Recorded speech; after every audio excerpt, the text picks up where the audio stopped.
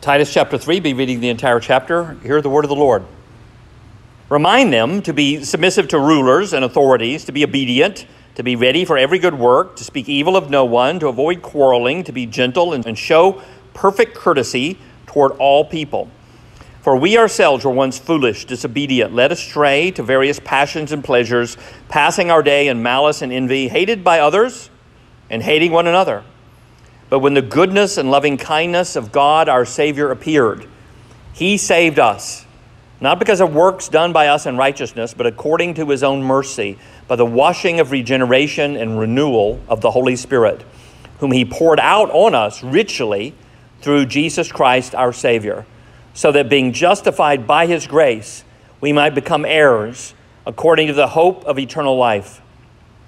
The saying is trustworthy, and I want you to insist on these things, so that those who have believed in God may be careful to devote themselves to good works. These things are excellent and profitable for people. But avoid foolish controversies, genealogies, dissensions, and quarrels about the law, for they are unprofitable and worthless. As for a person who stirs up division, after warning him once and then twice, have nothing more to do with him, knowing that such a person is warped and sinful. He is self-condemned. When I send Artemas or Tychicus to you, do your best to come to me in Nicopolis, for I have decided to spend the winter there. Do your best to speed Zenas the lawyer and Apollos on their way. See that they lack nothing. And let our people learn to devote themselves to good works, so as to help cases of urgent need and not be unfruitful. All who are with me send greetings to you. Greet those who love us in the faith. Grace be with you all. May the Lord add his blessings to the reading of his holy word. Well, did you ever break up a fight? When we started the gym program here, someone said that it wouldn't work because there'd be too many fights. Well, after all, it's a dog-eat-dog world, and these rough kids will show it by fighting.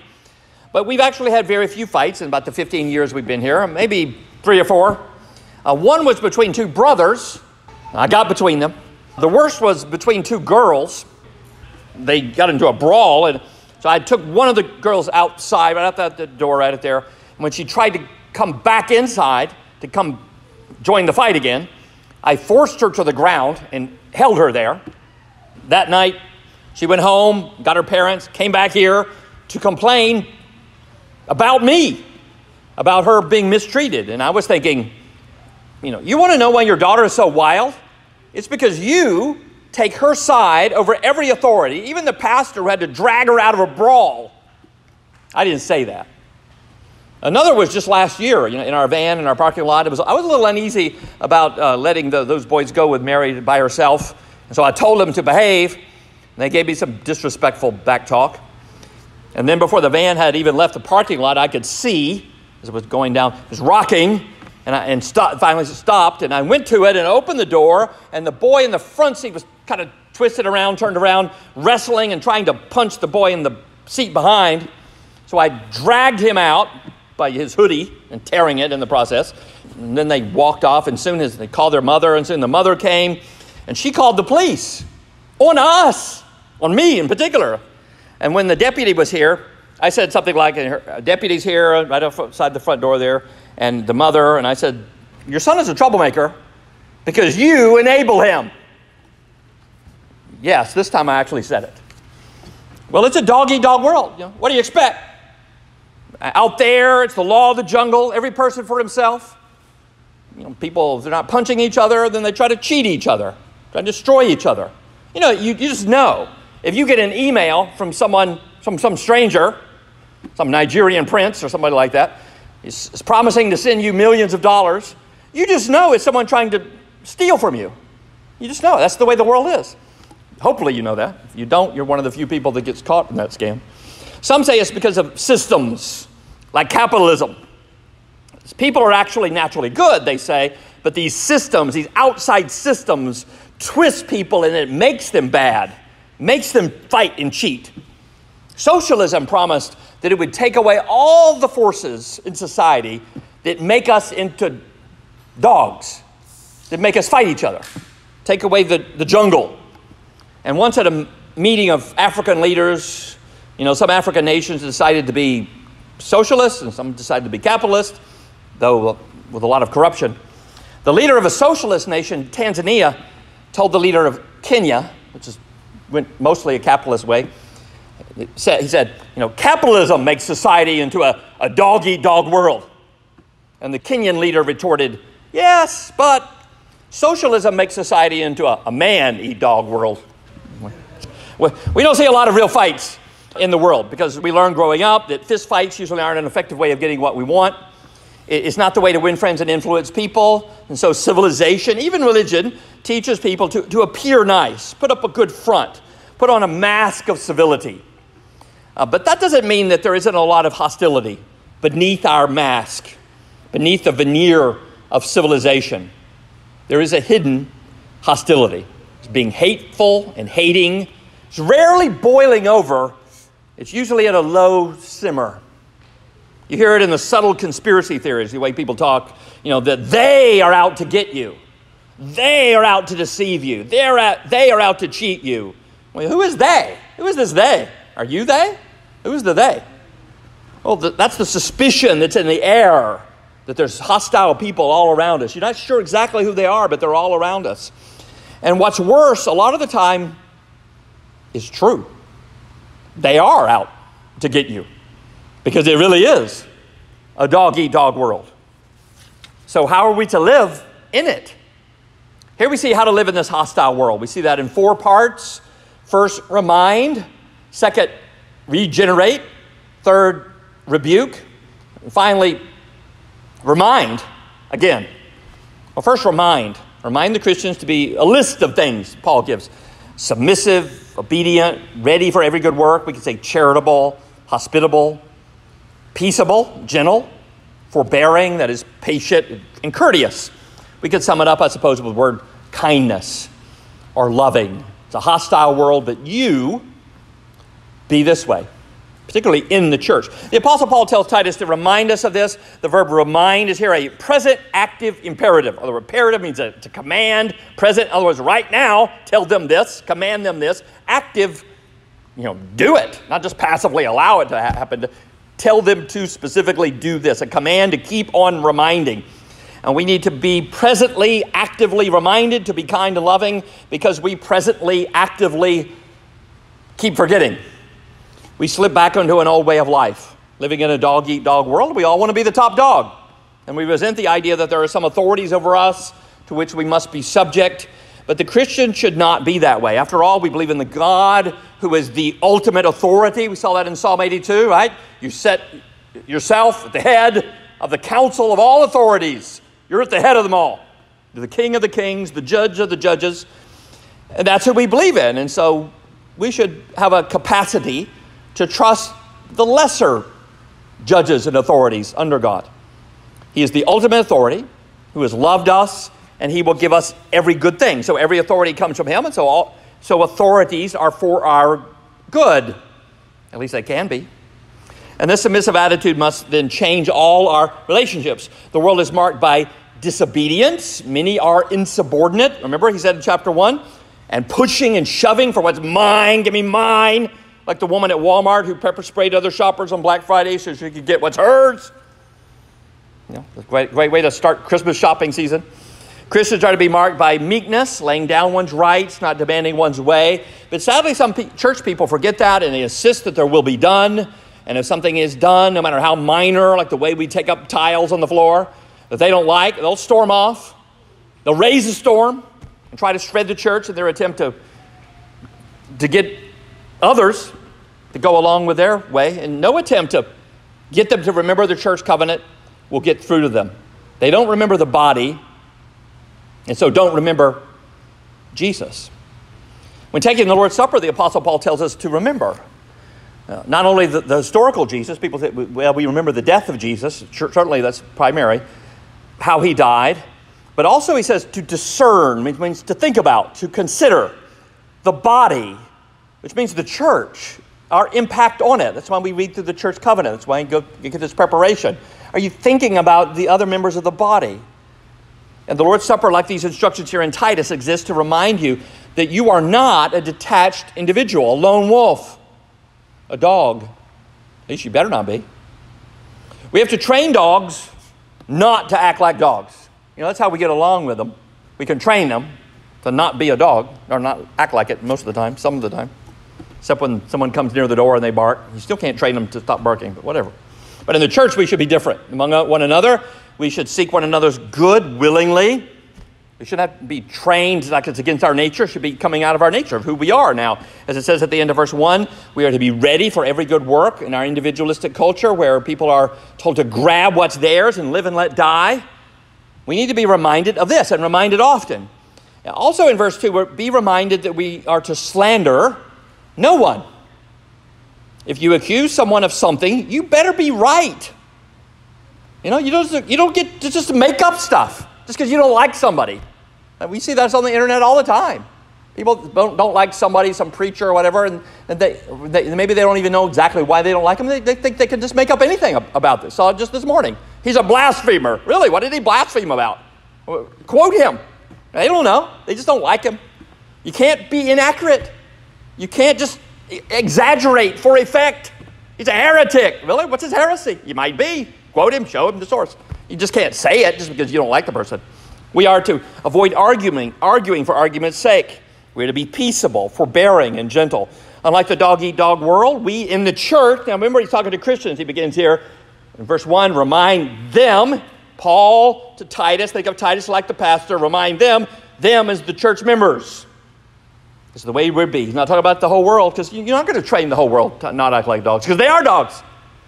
Remind them that you don't have to be at each other's throat all the time, suspecting each other, undermining each other. In the world now, that's different. Sometimes we are so deceived, though, by the world in our day, by mask of civility, superficial courtesy, the training that makes many people act better than they really are. And we live in a society in which the government has taken over a lot of charity for the poor. And so we just imagine we live in such a charitable society. We live in such a generous, giving, and considerate. We're looking after the rights of people. Not really, unless we classify them as non-people, then we kill them. Right? That's the society we live in. But we're so deceived by the way we package it all that we forget what kind of society we really live in. We forget what the world is really like. We forget what we're really like. Like the older lady who once told Mary that she's never been hostile to anyone. Everyone, she's so gentle and kind and loving. That's what she thought of herself. But in reality, she was so abrasive and bitter, even her family couldn't stand to be around her. In verse 3, Paul shows us what we're really like beneath the mask. And he shows us this. He shows us this is our true nature in verse 3. Well, we were like. This is we were. And so that we'll actually be more sympathetic, more patient with the people in the world. So when we see the sins of the world, like when those gym kids act up, we don't think, well, I was never like that. You'd probably be like that too if you're raised in the same environment. We're reminded in verse 3 of 7 characteristics that we would have if we were left to ourselves. First, foolish. It's without spiritual understanding. We don't naturally know the right way to go. We're so foolish. This is how foolish we could be. We believe that an accused con man found golden tablets, which he never presented, in the woods, written in Egyptian, mind you, that he could magically translate if he put them in a hat. Who is so foolish that they would believe such a story? Well, we are. People all around us are. We don't have the wisdom that produces self-control. So we spend too much. We get in debt. Second, we're disobedient. We do our own thing to our own hurt. We don't listen to advice. Naturally insubordinate and rebellious and chafe at the idea of having to submit to or even to listen to others. You see that in the kind of kids who come here often. And we can be led astray from the Lord.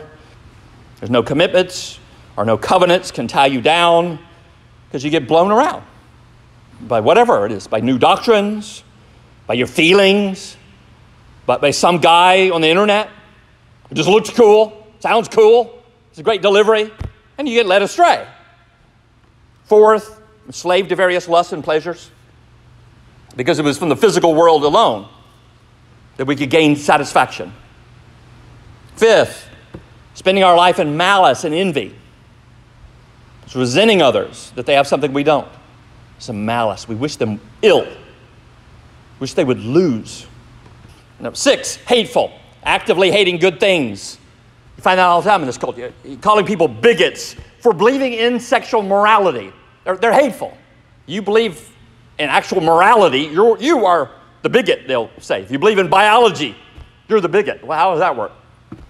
Regarding good as loathsome, calling good evil. 7th, hating one another. Creating a dog-eat-dog world. You know, that's us. That's us described in verse 3, in reality. 2nd, regenerate. Then comes the most dramatic word in the passage. This passage right after verse 3, the simple conjunction, but.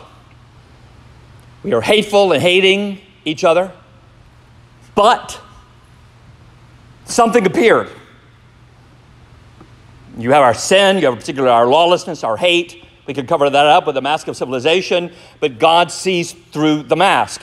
We demand our way. We're malicious, we're resentful, we're rebellious, but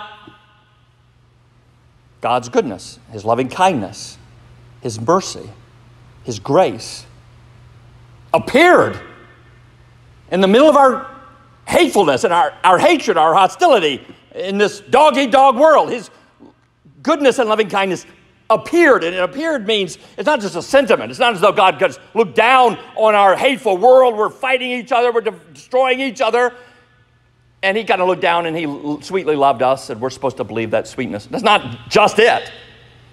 He says it appeared. That means you could see it. It was manifest. It was made visible. It was incarnate in Christ, the second person of the Trinity, coming in the flesh. In Him, you see the goodness and loving kindness of God.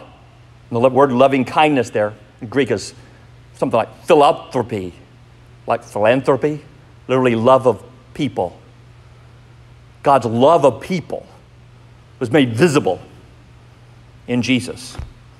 And the result of that, He saved us in verse 5.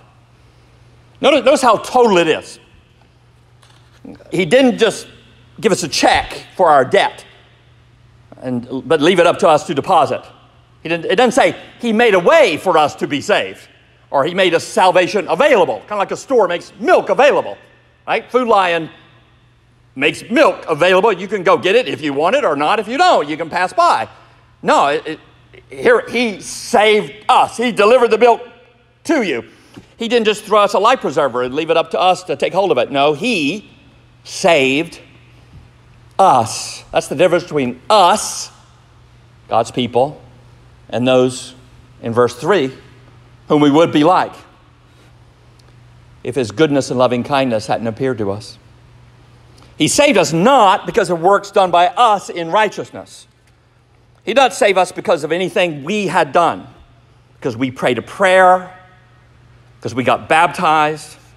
And this is important because Paul is not saying, last week I mentioned how people use this verse 5, talk about baptismal regeneration. There's the baptism that makes you regenerate and therefore saved. But think how absurd that makes his statement, because he first says He saved us not because of works done by us in righteousness. He's not saying in the first half of verse 5 that God saved us not because of works, and then immediately says in the same verse that God saved us by a work, by baptism. That would not make any sense. Right? He says He saved us not by works, not by anything we have done, but by regenerating us. And that watches us. So He saved us because He is good and He is merciful, and He saved us to the degree, according to this much, His own mercy. Not to the degree of our religious obedience, to the degree of our morality, to the degree of our prayers, our asking. No, to the degree, it's according to His own mercy. It was His mercy that caused our salvation, not our will, not our effort, not our baptism, not anything about us.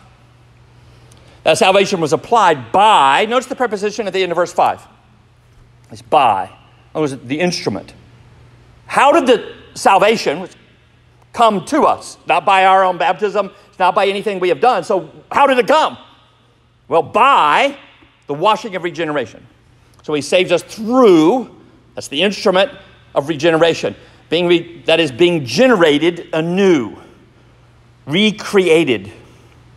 It's the means, it's the way through which God saved us. And this word only occurs one other time in the Bible, from the Lord Jesus in Matthew chapter 19, verse 28. He says, truly I say to you, in the new world, and that's it. Literally, it's the regeneration. So when the world is regenerated, then. So truly I say to you, in the regeneration, the Son of Man will sit on his glorious throne. The future glorified world, with the kingdom of God fully restored, is the regeneration and is coming in the future. But here in Titus, Paul speaks of regeneration as something past. He saved us, saved, past tense, past, through the washing of regeneration. Is past here because the regeneration of our hearts now is an invasion of the future, an invasion of the kingdom of God into this present dog-eat-dog world. We have now, if you are regenerate, you have a new heart, you have the presence of the future in you. So into this age, God comes with his mercy and he regenerates people. He begins in us what he will eventually do to the whole universe. Make new. He regenerates. He saved us by renewal of the Holy Spirit. It's another way I think of saying regeneration. The Holy Spirit regenerates. Jesus said in John chapter 3, the Spirit blows where he wills, like the wind, and he makes us born again. God the Father poured out the Holy Spirit on us. Here, it's not sparsely. He didn't sprinkle the Holy Spirit on our hearts. Paul says he poured out the Holy Spirit on us generously, abundantly, while we were still these hateful sinners. And then the Holy Spirit made us new. And all this through God the Son, Jesus our Savior. And he does that so that in verse 7, we can be made right with God. Again, and in case we missed the point, by his grace. The regeneration, the being born again, is by the generosity of his kindness and love. The justification that's being made right is by his grace. And so look at all these overflowing words about God's love from verses 4 to 7. Goodness, loving kindness, mercy, grace, which he poured out on us richly. Now, I don't think we need to split hairs on the different shades of meaning, the different nuances of these words. That's not Paul's point. He's simply exulting, he's overflowing, he's celebrating the goodness of God toward us that saved us. So he reaches for every word to describe it, the nouns, goodness, loving kindness, that's that philanthropia, that love of people, mercy, grace. Then look at that verb, pour it out. Not stingily just give a drop, poured out, gushed out. Then the adverb, richly. He is stretching language as far as it will go to express what God has done. Now, we don't have it all yet. Certainly, his kindness and love has, past tense, appeared. He has, past tense, saved us. He has already justified us. He's put us in a right relationship with God so that God can accept us justified, never sinned. But there's still more. We're still in this dog-eat-dog world, but we are in it as different people. Not dogs, but heirs, in verse 7, with a hope in eternal life that's to come. The regeneration begun in our hearts while we wait for the regeneration of the creation that we will then inherit. We are now between an inner and an outer regeneration. The inner regeneration is the deposit assuring us of the coming outer regeneration. Though that is still something we are waiting on. We can be sure of it because it's already begun in us, but we're still waiting. And because we're waiting on the one who has already begun the new creation in our hearts, then we can be sure of the new creation outside us. Then in verse 8 is something that we can trust in. So we insist on this gospel, remind other believers, other heirs, of what they were. In verse 8, insist on this. Because other things he's about to mention, you don't worry about them too much. But this gospel he's just talked about from verses like 5 to 8, verse 7, I guess. Insist on this. Make this your major theme. Insist that God saves not by what we do, not by our baptism. It's not baptism that washes us of sin. It's being regenerate. It's being born again that washes us of that so that then we can be baptized. Insist then that we, the saved, act like we've had mercy and loving kindness appear to us. No mask, not a fake courtesy, but a genuine love. Just as the Father poured out his on believers through the Holy Spirit, because then we can be diligent in good works, like he began in verse 1. He's back to it again. Not the kind we mistakenly think that we'll earn something from God, but genuine fruitfulness coming out of a changed heart. That way, we are profitable. And something is profitable when you get more from it than you put into it. Reminding us of where we came from, insisting that God saved us by regeneration, not by religion, insisting that we live like we belong to that coming regenerate world, that returns a profit to us and to others. So we get more out of us than at least we put into ourselves. Third, the rebuke. You rebuke people who say that they are regenerate, who are in the church, who have a mask of religion on, but then they live like dogs in a dog-eat-dog world. He says, avoid foolish controversies, quarrels. Foolish controversies implies that there are some genuine controversies. Paul got into one with Peter at one point. So there's controversies worth having, but there's also some that are just foolish. There's quarrels, refusing to submit because we love our way, avoid the love of fighting. A church member who lives like a dog, like goodness and loving kindness hasn't appeared to him, who will not listen, cannot be reminded about submission, kindness, courtesy, but thinks that he or she has the right to stir up division. Such a person, as it says in verse 9, is not profitable. He or she may be great at having a mask on, at works of righteousness that impress people, the religious talk that sounds so pious, but to God they are, as he says in verse 11, warped and sinful. You know, someone who believes, he says they believe, that the goodness and loving kindness of God has appeared in Christ, believes the gospel, but would rather obsess about some other thing, whatever, about the rapture or about politics or whatever. That's warped. That's being bent out of shape. That's weird. Why do you have this message? The goodness and loving kindness of God has appeared. He regenerates us. He saves us. The coming new world has started in our hearts. You have that, and you want to talk about whatever silly little issue. They major in controversies in verse 9. They are propelled by an urge to find something to disagree about. Are you for Christian nationalism or not? Just this past week, they announced a conference on cessationism so they can argue that spiritual gifts have ceased. Just what we need. Now, even if they're right, then they're wrong to argue about it. Is that really what we need at this moment? You look at this country, that's what we need. You express concern for racial injustice, you're woke.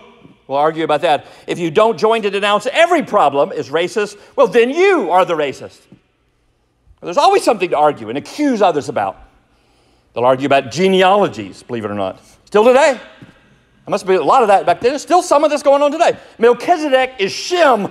Here's a whole lecture of someone proving that point. Why would you waste a half hour or whatever it takes on that? I can't. They love arguments. Gog and Magog are definitely X. This other guy says they're Y. He's a heretic. And quarrels about the law. Here's why you can't eat a cheeseburger. Because the law says so. But Jesus declared in Mark chapter 7, verse 19, all food's clean. But that's not in the original text. Well, actually it is. All the law is still binding. Really? Jesus fulfilled the law. Some people would take a position just so they can have something to quarrel about.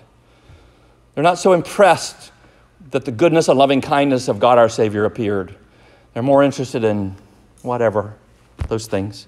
That obsession to argue about some minor issue exposes them and condemns them.